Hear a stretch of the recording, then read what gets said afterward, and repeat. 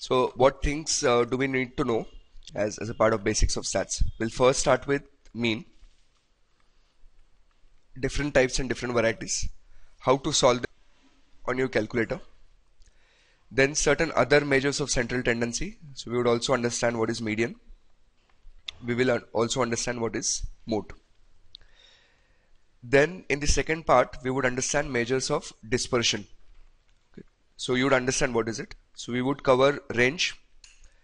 We would cover a number called MAT, variance, and standard deviation.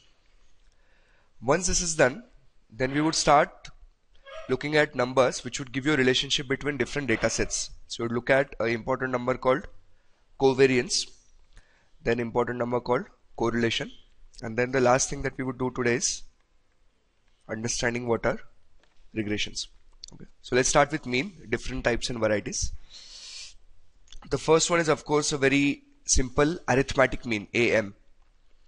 So how do you calculate AM? If you have three numbers 10, 15 and 20, AM would simply be summation of all. So 10 plus 15 plus 20 divided by 3. Then the next one is weighted mean or weighted average. Okay, what is a weighted average?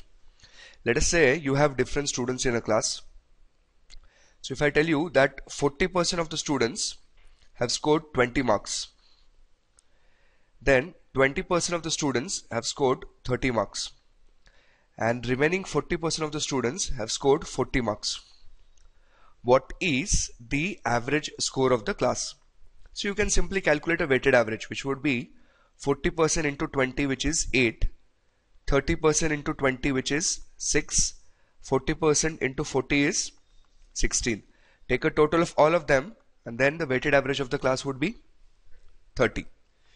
Now, if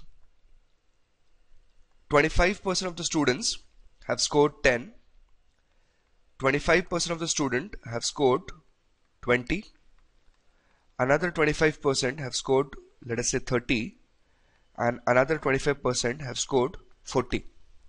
What should be the weighted mean of this? Weighted mean of this would be mean, weighted mean. Mean 40 से ऊपर तो नहीं जा सकता, है ना? So how you would calculate? One way of doing it, which what you should not do, but I'll still do it. You would say 2.5, 4, 7.5, 10. Correct? I'm just multiplying this into this into this into this. Then take a total. So that is 24. If I done it correctly, 2.5. This should be 5. So that is 25. But when the weights are exactly same, arithmetic mean and weighted mean is same. That's what it actually means.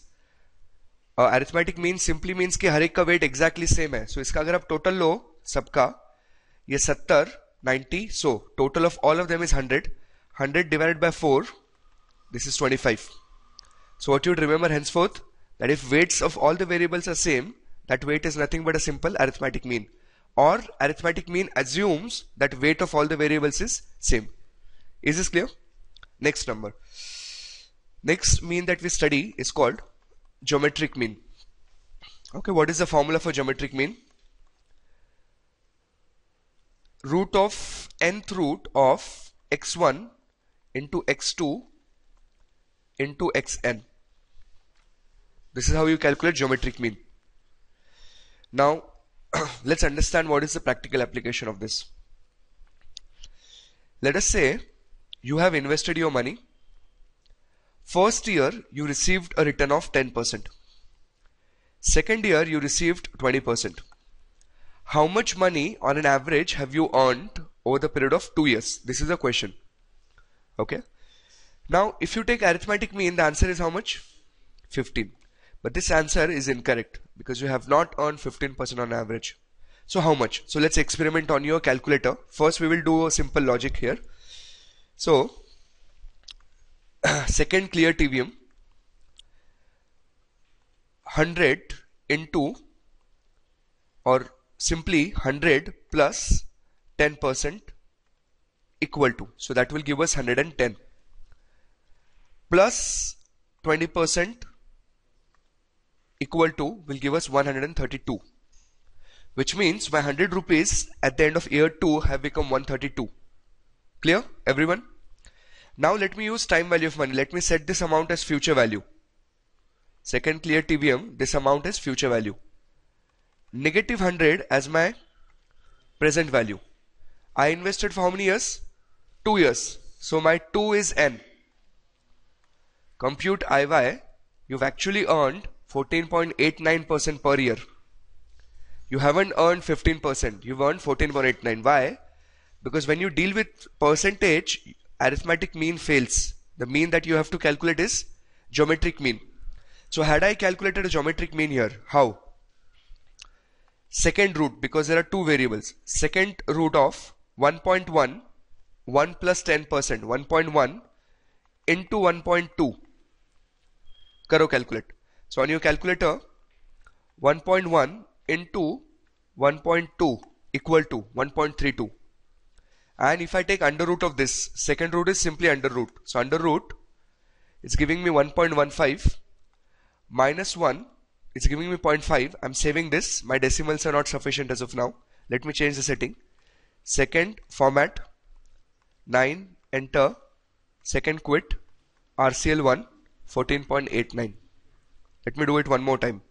1.1 into 1.2 equal to under root 1.1489, which means it's the geometric mean that you have to calculate when you're dealing with percentage. Should I repeat again, or is this clear? Yes. Do you want me to repeat? Please be honest. How do you calculate geometric mean with percentage? If you have percentage, दो values है, so 2. Second root 1 plus 10% into 1 plus 20%. This will give you 1.1489. 1 rupee will become 1.1489, therefore 14.89%. Let's try one more. If you've invested, interest rate for first year is 30%, second year 40%, third year 50%. Arithmetic mean is how much? Arithmetic mean is how much? Arithmetic mean 40 होगा ना arithmetic mean. 30 plus 40 plus 50 divided by 3. Arithmetic mean is 40. But you haven't earned 40% per year. If you want to know that, you have to calculate geometric mean.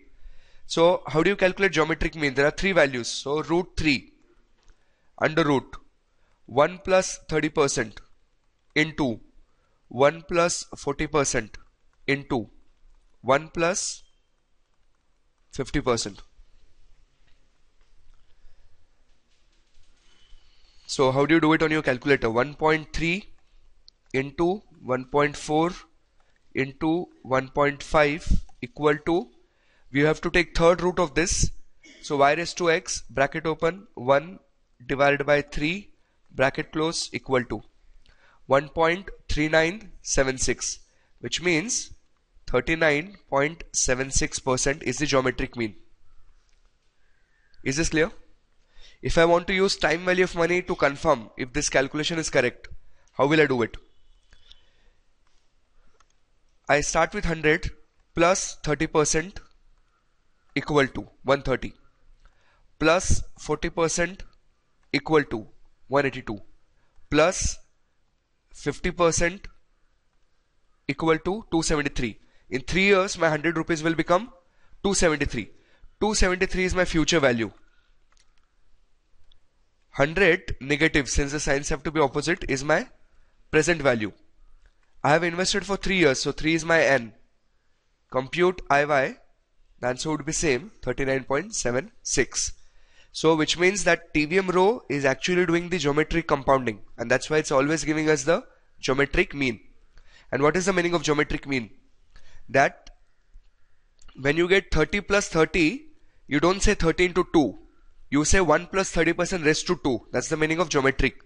Raised to or under root. Clear? The last type of mean we want to study is called harmonic mean.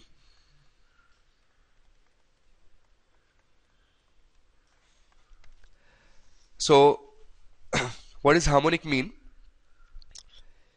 The formula is n divided by 1 plus x1 plus 1 plus x2 plus 1 plus x3 plus 1 plus xn.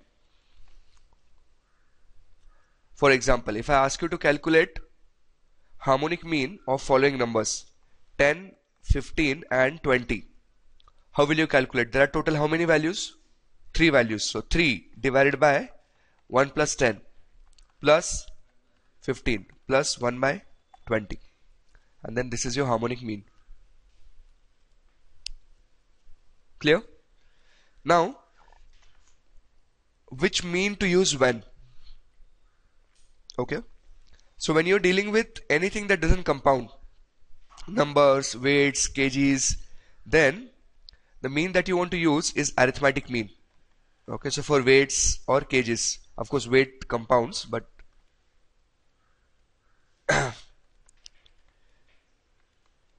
weights, kgs or centimeters, these kind of units, arithmetic mean. When you are dealing with percentages which compounds, percentage always compounds, है ना? 10% 2 साल के लिए, 10% 2 years on 100 is not 120, it's 121, it grows. That time the mean that we use is geometric mean. Okay, and do you remember from your 10th grade, how do you calculate speed? Distance upon time. And how do you calculate the average of speed? You use harmonic mean. When you are dealing with ratios, so speed is what? It's already a ratio, distance upon time. So when you are calculating mean of certain ratios, that time the appropriate mean that should be used is not arithmetic, not geometric, it has to be harmonic. Okay, so when do you use harmonic mean? When you are calculating mean of certain ratios. So we would be studying a lot of ratios. Okay, for example, delta is a ratio, a number delta which is associated with options. When you want to calculate mean of deltas, which is already a ratio, appropriate mean is going to be harmonic mean, not arithmetic mean. Are we clear? So we're through with all the 3 means.